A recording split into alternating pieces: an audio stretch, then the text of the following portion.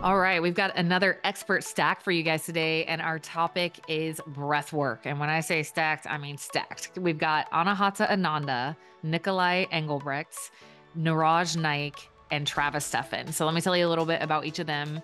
Anahata Ananda is absolutely amazing. You may have seen her on my Instagram if you follow me there recently, before I brought a retreat to her studio called Shine Sedona in Sedona to do breath work.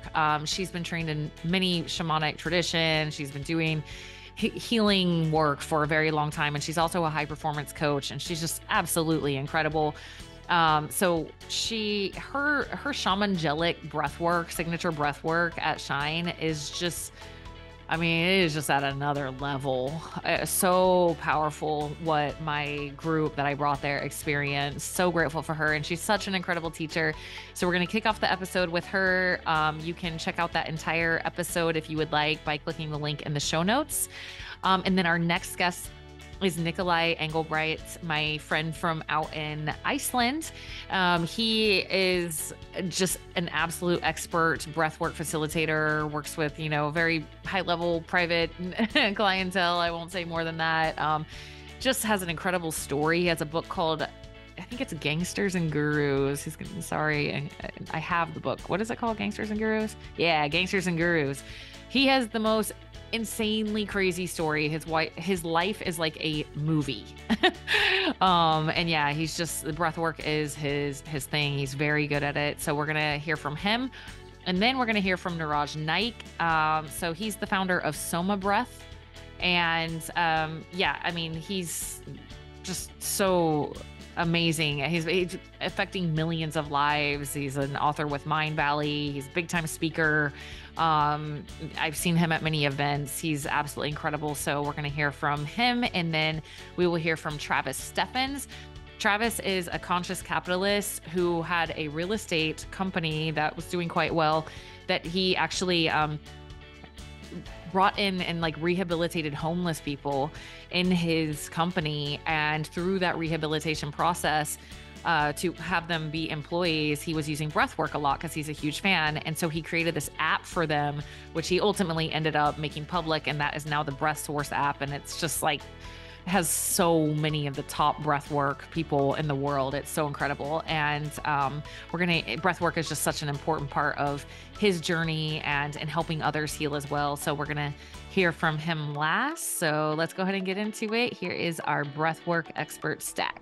For me, breathwork has been, in terms of what I think people are seeking, like getting these old patterns that they know are just kind of stuck in their body or their energy body. They know it, and they can see it and they can feel it, but they don't know how to get it out. For me, it's just breath work just helps me release it feels like from a body sense. I'm just different. I get it now. I get it now, which has been a lot of my psychedelic journeys. I've had moments like that, but in terms of legal issues, in terms of issues happening, problems happening, mental health stuff, and it's real medications people are on, all these, traumas, and they're in this really highly uncomfortable state and they don't know how to get out of it. Whereas breath work, you can just stop doing the breath work and just chill for a minute and cry or whatever. You don't even have to start back up if you don't want to. So I love it, and that's why I'm breath work will never not be part of my retreats now, and I'm so excited that they get to come do it with you this year, because you've been doing it so long and you're so good at what you do. And so for the sake of the podcast, I'm wondering if you can share, probably people listening might range from maybe they're a breathwork facilitator or all the way to somebody that's what? Yeah. Or they might have maybe tried one technique for a minute, you know what I mean? But can you talk about breath work and what it is and what it can do? Yeah. First of all, breath is life force. So when we have a trauma or a betrayal or, something that takes our breath away, it can get stuck in the visceral tissues, in the body. We can have cellular memory of a breakup, of betrayal, of a trauma, physical, sexual abuse, or just feeling like I don't fit in and I'm not enough or I'm not good enough. It doesn't have to be of physical, sexual, or energetic trauma. It can just be externalizing the judgment and criticism of other people or society, or just the comparisonitis of I'm not blank enough or I'm too blank. Right. And that can contract our energy field, or my voice isn't safe, or my truth is not welcome, or my emotional expression is making other people feel comfortable. There's a whole lot of reasons, from little to big to this isn't that little when it's just once, but it sure turns out to be a big thing when I have this happen 100 times. Mm-hmm. And so we all have these different contractions or distortions, blocks, inadequacies, limiting beliefs, heartbreak, unworthiness. Like we all have these different things in our energy field. Some of them are somatically held in our physical tissues, like the weight of our relatives and their expectations on our shoulders, as an example, or different traumas that are held in the body. But it's also held in the emotions. Watery emotions tend to be more like grief and sadness that maybe haven't had a safe, healthy, loving outlet for. Or when there is something that is dissonant or hurtful or painful and we don't feel safe and it doesn't feel right, it's not uncommon to feel anger, which turns to resentment, but then turns to rage when it's not dealt with. And when you're oppressing those things, or that energy is locked in the body, really common for codependent relationships, as well as health problems, in addition to addiction issues, whether that's workaholic or eating disorders. All of these different things are a correlation of some kind of dissonance, And for whatever reason, I love the opportunity to hold space and be the explorer to say, how can I help you uncover the dissonance? How can I help you realign that dissonance? And I found one of the most efficient tools for that discovery and realignment, that release, and then the reclamation or the remembering or the retrieval of the authentic true self can come through breathing exercises. And I don't mean like the yoga breathing that just helps us to maybe relax or calm the mind. Or energize. Yeah, or energize, different types of things. Well, this is more what I call shamanic breath work, where the breath is designed, it's a pretty quick, deep pace, and it's designed to be that spark where that density that's held in the tissues or in the emotions or in the energy body or in the subconscious brain, as you start breathing intensely and oxygenating these parts of your body, these things start to rise.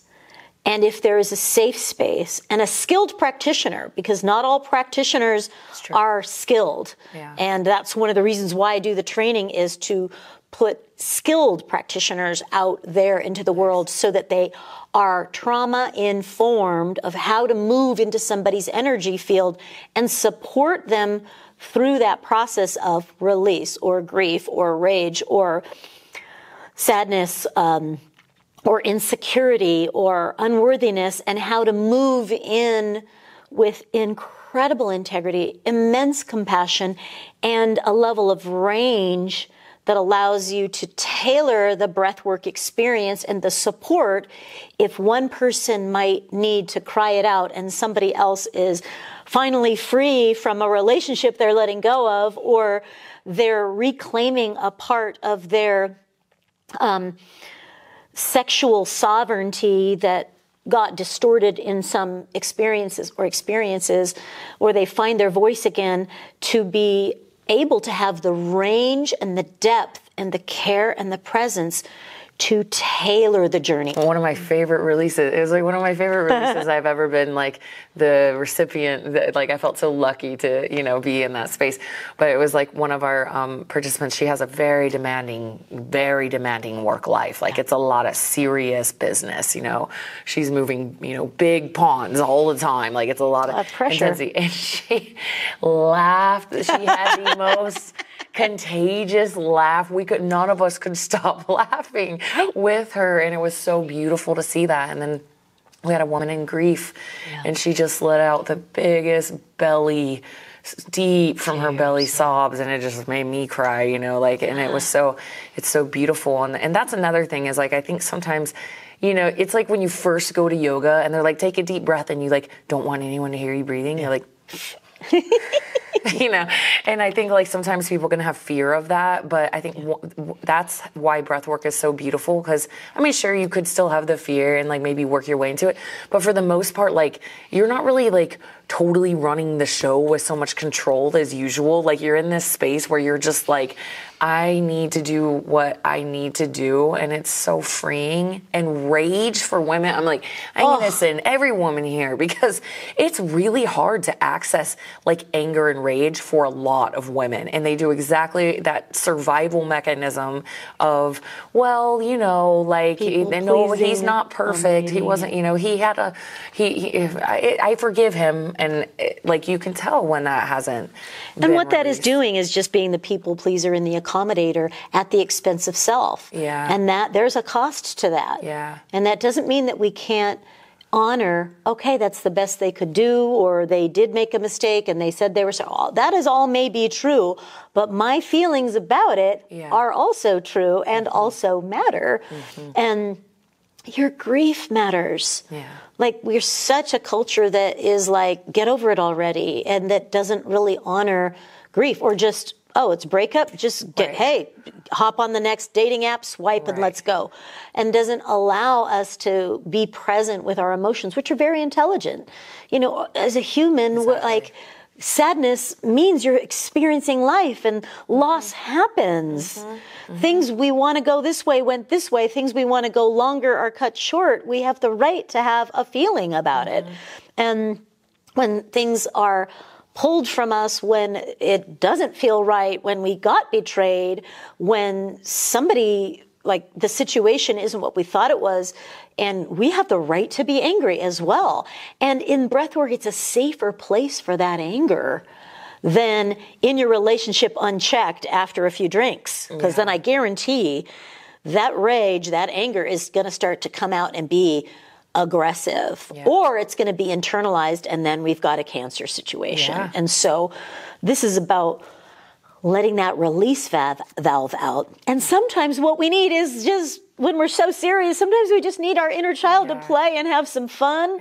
Sometimes we've been trapped in these kind of oppressive relationships or jobs that maybe we didn't choose from a place of empoweredness, or it used to fit, but it doesn't fit us anymore, or we're choosing it to not disappoint someone else.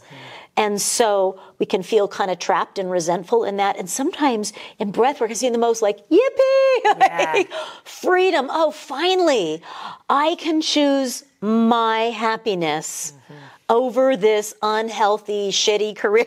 And it's like, yes, you can. And there's plenty of life left to start a new chapter.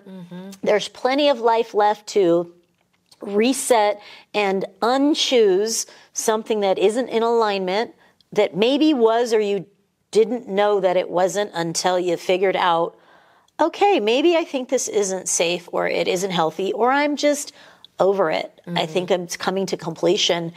Then there is this epiphany and wake-up call, and what I think one of my favorite things that happens in breathwork is not only all this release, but radical clarity. Well, if that's not it, what are you putting in its place, and where are you going next? I think radical clarity and soul insight, because now all the brain isn't clogged with all these limiting beliefs, and you've taken the emotional trash out. So now there's all this space to create, to allow inspiration, which is just to let spirit in. Inspiration in spiritus means, can I make space for spirit to help guide me, whether that's your intuition or your soul, or your great grandma that's on the other side, or your divine counsel, or Jesus, or whoever. There can be this openness now to access divine guidance, or a higher power, or higher consciousness, or, as you like to say, right, your soul, your soul wisdom, and that soul connection.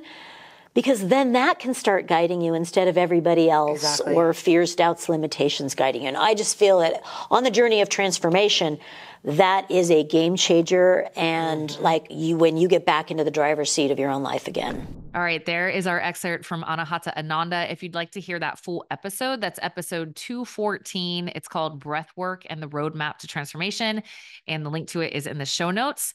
Now we are going to transition over to Nicolai Engelbrecht and hear some awesomeness from him. There is no other energy source that is more vital than the breath, of course. So when we look at it from that perspective, it is what is keeping us alive as human beings. Right.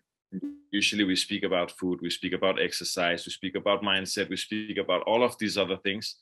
But then the most important source is not even mentioned. Like if you look at most like a pyramid of happiness or whatever, there's nothing about the breath there. But the way I work with the breath personally is a combination, of course, depending on the client and depending on what they need. I do a lot of addiction programs with people who have like very heavy and severe addictions with Xanax and all of this kind of popular, let's call them popular drugs these days.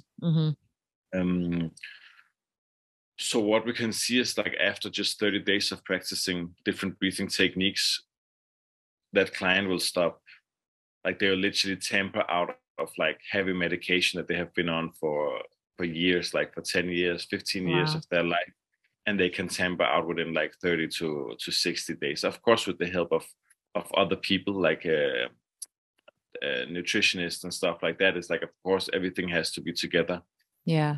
So the breath is kind of like a gateway where we can go beyond the mind. So a lot of the time we just look at the mind of like, what did you feel when you were 15? Which is also good. It's also an important part of a process, but it's not the only part. So there is also the somatic experience of where trauma stored in the body. How do you get access to that trauma? And that is what we can do directly through the breath, like bypassing the mind, going straight into the trauma.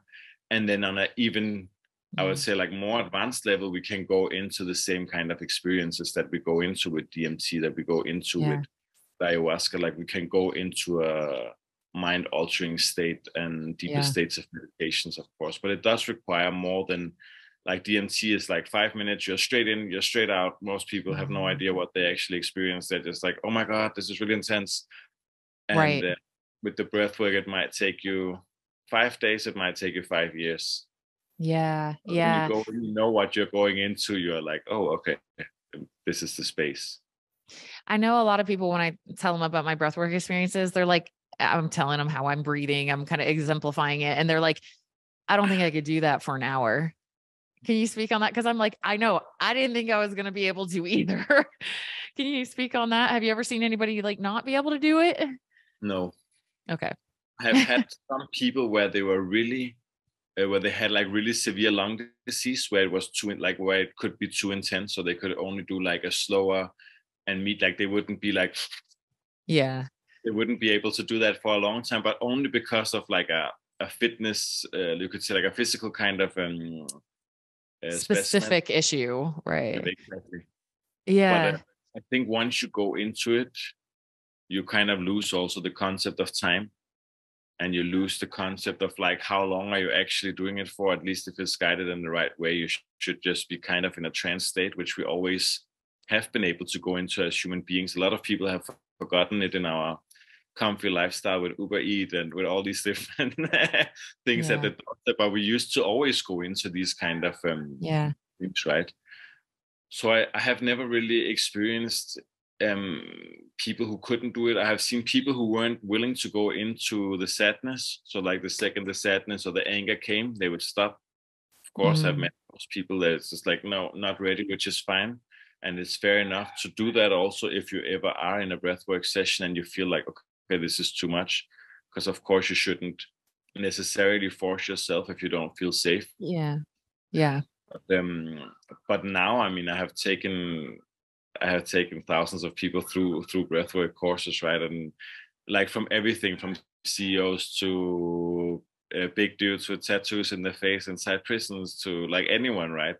And it's so beautiful to see that once you go through the sessions, everyone usually comes out with the same feeling afterwards, which is like a deeper sense of peace, deeper sense of calmness, nervous system that feels more balanced.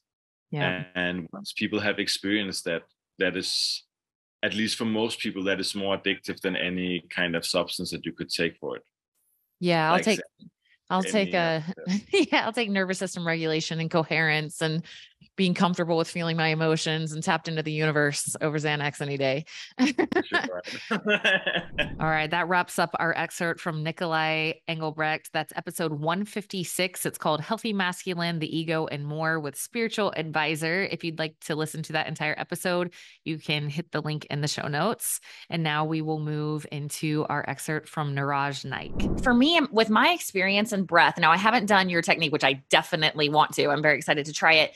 But just from holotropic breath workshops that I've gone to, or when I was at Rhythmia doing ayahuasca, Christian Minson there taught, he calls it transformational breath work. So I've done some different types of breath work, and there is something wildly emotionally healing about breath work. It's, for me, it's like a roadblock remover. So I've had many plant medicine journeys, many psychedelic journeys. Those are also roadblock removers. They open you up. But there's something I noticed so specifically about the breath, that it's like the things that I don't want to deal with, these like little emotional things that I'm not seeing, I just get taught immediately. This is the stuff that you're not seeing. This is these are your blind spots. That's what I feel like happens to me. And once I see them, it's kind of like a monster in the closet thing. Like you're a little kid and you see this monster in the closet and you flip the light on and it's just like your hockey stick in your jacket or whatever. Like that. That's what breath work feels like to me when I process things. It's like, oh, it's just a hockey stick. Got it. You know, it's just this wildly healing thing. And I usually cry. I usually bawl. I mean, I always do. I bawl my eyes out. It's just wildly healing. And for me, I feel that space of healing. I feel that space. I'm on level 10 billion afterwards. I am just like, I get it. I see it. Wow. I feel so centered and grounded. And so I just wanted to hear a little bit more about your process, what you're doing with people. I know that you're doing the music, but you're doing events. Can you talk a little bit more about what exactly you do, how you're integrating the pranayama? Like, what does this look like? And then, how people can find you. Brilliant. Yeah. Great question. So there is all these different types of breath work. Like, so breath work is like an umbrella word for various different styles. But originally it was more known for holotropic rebirthing. That's kind of what made the name of breath work. But, now it's kind of like pranayama is classed under breath work, and, even sometimes qigong is and things like that. So first, you're going to make a distinction from those different styles. So basically, holotropic was made by Stanislav Grof because he was trying to find a alternative to LSD, because he was one of the first psychotherapists to use LSD, and then he got banned and he wanted a replacement. And he found that this kind of breathing, intense breathing, kind of it creates hallucinogenic effects in people, which was also therapeutic. It kind of had a multifaceted effect. So he started using that and wrote lots of books about it and all that. And then rebirthing kind of came out about the same time. It's pretty much the same technique, but he put a different twist on it. He said he got it from an immortal Babaji, Leonard Orr, called Babaji, an immortal yogi called Babaji, who lives for thousands of years. He gave him this technique, and it's a technique of immortality. Huge claims, but still, it's got a lot of people using it. It's very popular. It obviously works and helps for what it's intended for, which is like a psychotherapeutic tool, right? And it kind of helps release emotional traumas and stress in the body. So pranayama is different. Pranayama is more like a library of different techniques. So with pranayama, it's like a pharmacy of different techniques. So you got stuff and each one actually taps into the autonomic nervous system. So you either lowering blood pressure, heart rate, or you can speed up heart rate, raise blood pressure. You can increase your body temperature. You can cool your body down. You can increase oxygen supply to the muscles. You can get into altered states of consciousness. So there's different types of techniques for different uses. Interesting. Even ones that flush the lymphatic system, help you drain. And this is just through through different breathing techniques. You can different breathing techniques and a few different ways of using energy locks, certain asana, like postures you'd use. It enhances the whole thing. Because yoga and pranayama really, they go, pranayama is a branch of yoga. So it goes together. It shouldn't be separate. In pranayama, actually, what you can do is you can slow the breathing. So they have techniques for that in pranayama as well. But you can also slow the breathing down, completely slow it down. And you can also train yourself. We all have a natural resting heart rate and breath rate, breathing rate. And actually, you can train yourself to be so efficient using oxygen that your natural resting breath rate goes right down. And there's a reason why this is important. Because like yoga and pranayama, they were developed by studying animals in nature. So if you observe animals in nature, okay, those animals that live a very long period of time, like elephants and turtles, they basically breathe very, very slow breathing rates, like 2 to 4 breaths per minute. Wow. Animals that actually don't live a very long time, like rats and mice, they breathe at like 20, 40 breaths per minute. And humans live around 70, 80 years. We actually have around 10 to 15 breaths per minute average, okay? But very, very healthy people have much slower breathing rates. And you'll notice people who are sick or have got disease, they breathe much faster and they pant. They breathe like that much more. Yeah, right. Is it because they're not as efficient at managing oxygen in their bodies? Is that whereas like healthy people are exercising more and they put their bodies in positions where there isn't as much oxygen or they're requiring more oxygen, so they just become more efficient at managing it? There you go. You got it. So that's actually the mechanism of, and probably the goal of what I figured out for pranayama is to make you super efficient at using oxygen. So you need to breathe less. This brings your breathing rate down to like the speed of like elephants and turtles. And what the reason for doing this is because so science now shows the problem of oxygen. And there's a scientist called Helmut C, he's a professor, who coined the term oxidative stress. And he said, although it's very, very hard for humans to live without oxygen, if you stop breathing for several minutes, you're going to die. It's also very hard for humans to live with oxygen. The reason why is because oxygen is corrosive. It causes stress on the body. It's oxidizing. It burns things. It combusts. It creates fire. So we have like an inner fire going on all the time, which is in our mitochondria producing light, fire, ATP energy. All right. So oxygen actually makes us age. So the more efficient you are at using oxygen, the less you need to breathe, the less of the oxidative stress you get. And it also generally means that you are just healthier. Everything runs more efficiently as well. The less oxygen you need, the more adapted you are to having oxygen. Now, here's the other benefit of this. And it comes to this one technique in pranayama called kumbhaka. When you become very efficient using oxygen, you'll find that you can hold your breath for longer and longer periods of time. And another point of this is carbon dioxide. Carbon dioxide is one of the most important gases in the body. We think that it's a waste gas, but it's actually one of the most important. The reason why is because carbon dioxide is essential to keep blood vessels dilated. And it works with another ingredient, nitric oxide, which is an antioxidant, has many different uses. It's a vasodilator, and it helps get oxygen to the places it needs to go more efficiently. So nitric oxide is super important. Now, when you slow breathing right down, you produce more carbon dioxide, you have more nitric oxide. If you breathe very fast, you blow all the carbon dioxide out. This is why it changes the pH, right? But what makes us breathe again is carbon dioxide as well. So it's what triggers our brain to breathe again. So actually, if you can have a very high tolerance for carbon dioxide, meaning you can handle more, your brain doesn't freak out, cause you to Yeah. breathe again. This has two amazing effects. Firstly, it means you can handle more carbon dioxide. You slow your breathing down. You don't need to breathe as often as well. But also what it means is that you can hold your breath for increasingly long periods of time, right? And it means you can go into these very deep meditative states. Mm. When you hold your breath with no air in the lungs, it's literally like pressing pause on your life. Because life is just a series of inhales and exhales, right?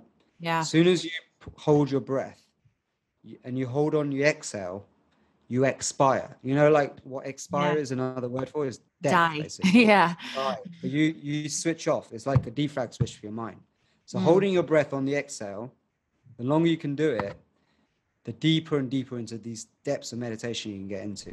All right, that wraps up our excerpt from Niraj Naik, and we will finish this off with our excerpt from Travis Steffens. If you want to listen to Niraj's entire episode, that's episode 34, so pretty early in the podcast.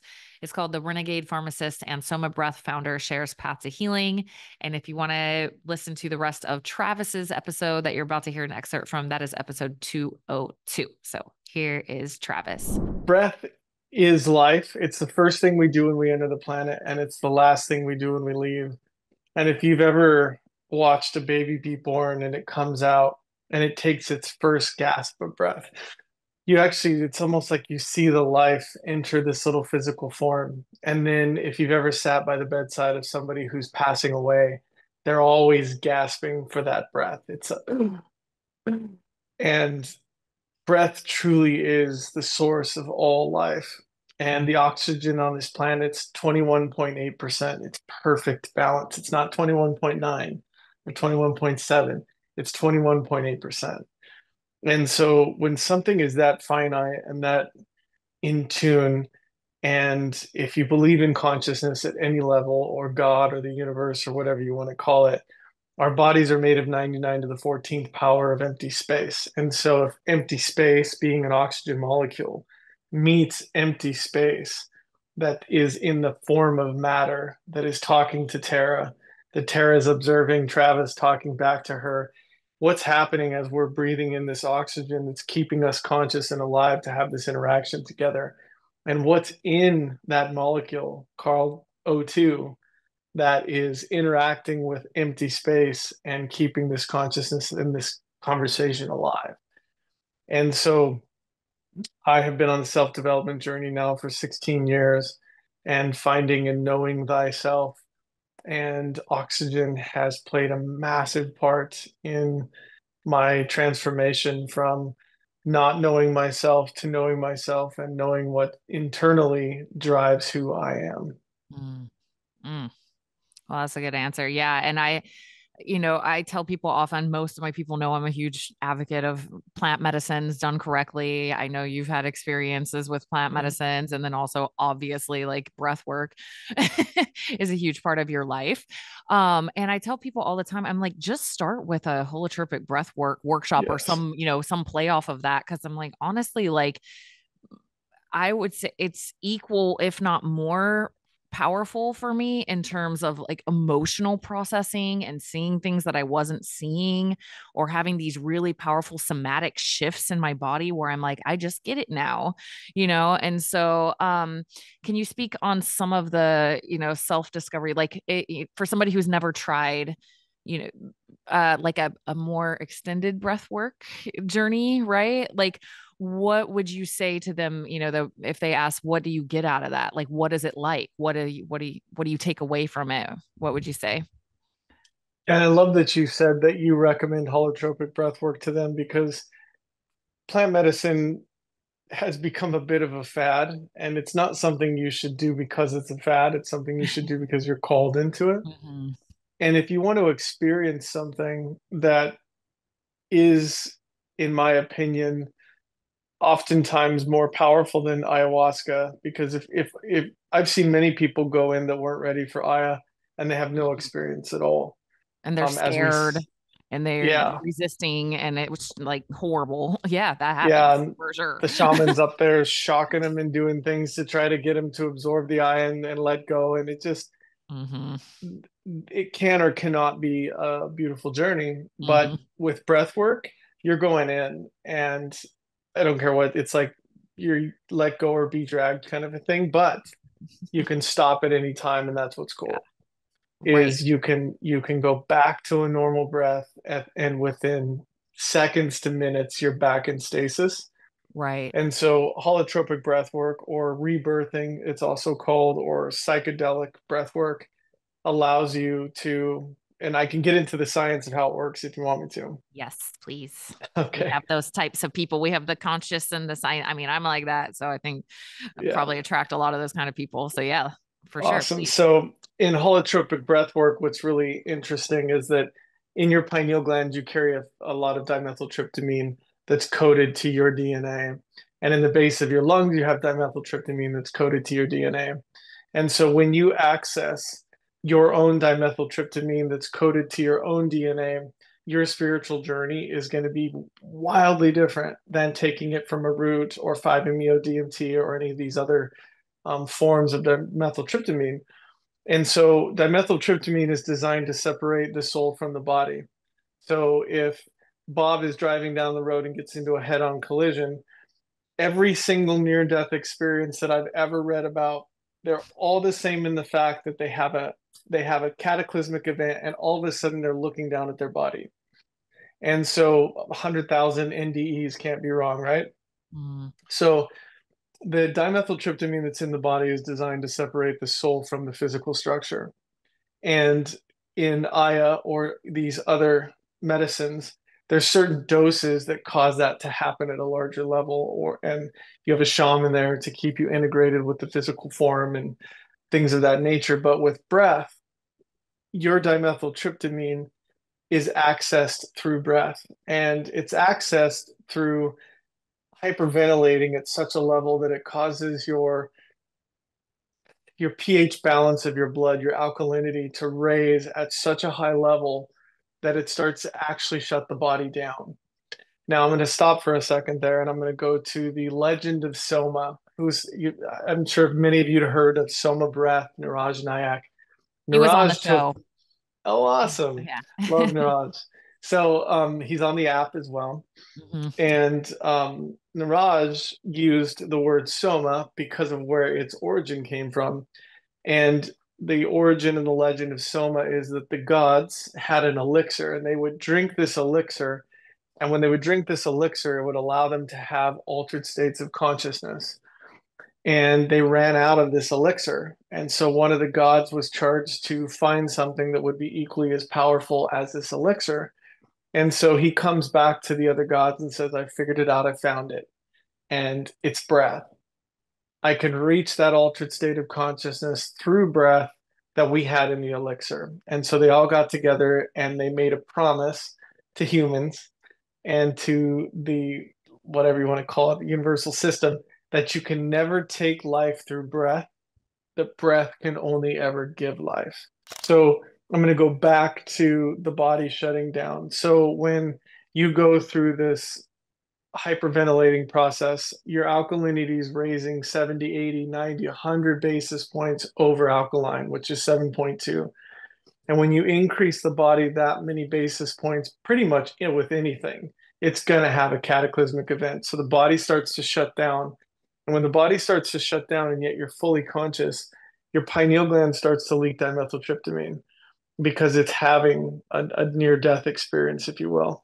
And then it starts to separate the soul from the body. And this is where the rebirthing can happen, because when we can take the ego out of the body and the body can be on its own, we're designed to live forever. We're designed to be whole. Our birthright is wholeness. It's not dis-ease. Dis-ease is a whole nother thing we can get into, but that birthright can be stepped into in an instant because it's all energy. So when we can remove and the disillusion of ego and all those things and have our dimethyltryptamine, not somebody else's, not some other plant, our dimethyltryptamine running through the body, which is the God molecule, we can experience massive transformation in a very short amount of time. All right, that wraps up our expert stack on breath work. If you have another topic like this that you'd like us to pull people together on, that we've had multiple episodes about, or maybe one we haven't even done that topic yet, please let me know. You can DM me on Instagram or Facebook at Coach Tara Garrison. All right, thanks guys.